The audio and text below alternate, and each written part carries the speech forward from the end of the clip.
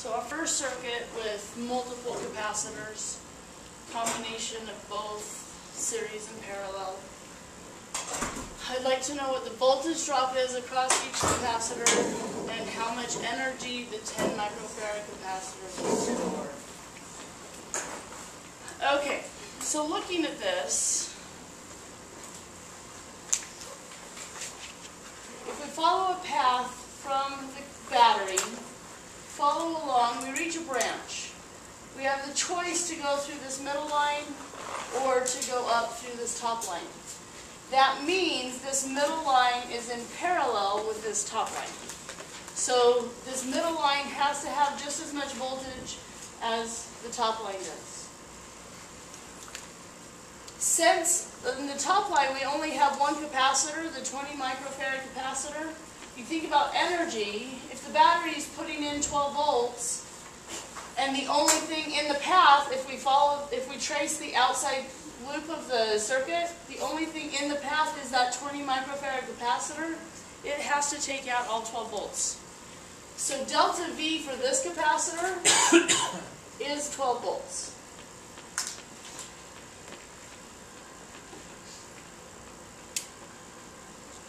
Now, we could easily find the charge as well. We know that Q is equal to C delta V. We know C, the 20 microfarads, is the capacitance. Delta V we now know is 12 volts, so Q would be, what, 240 microcoulombs. I didn't ask for Q, but since we're at it, might as well find it. Now, as far as the 5 and 10 are concerned, if we follow a path that goes through the middle, we have to pass through both the 5 and the 10 capacitors. So together, their voltages have to add up to be 12. Together, they have to pull all 12 volts out of the circuit. Now, because they're not the same capacitances, they will not have an equal portion of the 12 volts. They're not both going to have 6 volts. They're only going to they'll add to the 12, but not evenly. The only way they could have the same voltage is if they had the same capacitance. So what we need to do is we need to find out their equivalent capacitance. What they are equivalent to.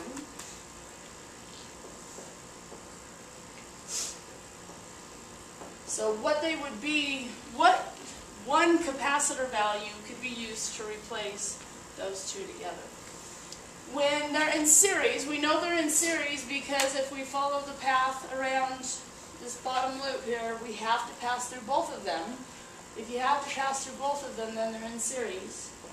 To find equivalent capacitance in series, we add them 1 over. So we're going to have 1 over 5 microfarads plus 1 over 10 microfarads. Yeah. Do you have the equation, a quick equation for 2? Oh, it's just algebra. It's okay. No, I know, but it's just... Yeah, I know what it is. That's a matter of opinion. It's really not too hard this way. I like it. So the equivalent capacitance is simply 10/3 microfarads. So 3.333, so forth, microfarads.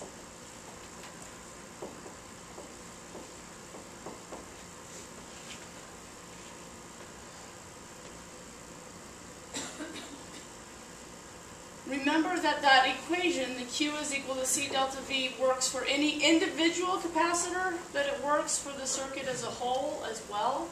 So by knowing the equivalent capacitance and the total voltage, we can find the total charge. The total charge that accumulates on that capacitor. So the total charge will be the capacitance. I'll leave it as a fraction this time because the math's going to work out nice. Times the voltage, which is 12 volts.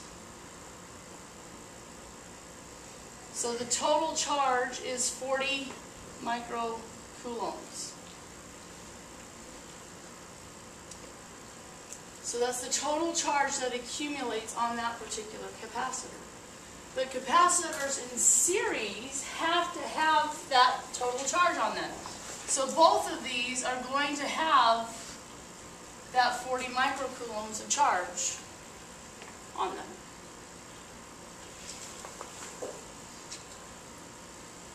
Well, we know C and we know Q, so we can find delta V. Using the same equation again, delta V is going to be Q over C, so 40 divided by 5, we're going to get 8 volts there. 40 divided by 10, we're going to get 4 volts there. Notice 8 plus 4 is 12. They add up to be the 12, which is necessary. So the 20 microfarad capacitor ends up with all 12 volts. The 5 ends up with 8, and the 10 ends up with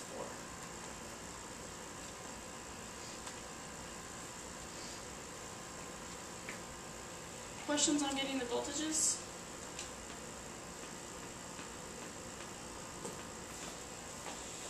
The second question I asked is how much energy the 10 microfarad capacitor will store. The stored energy by a capacitor, many ways to write it. One way is 1/2 C delta V squared. We know the capacitance. Capacitance is 10 microfarads. Delta V is 4 volts. We need to square that. 5 times 16.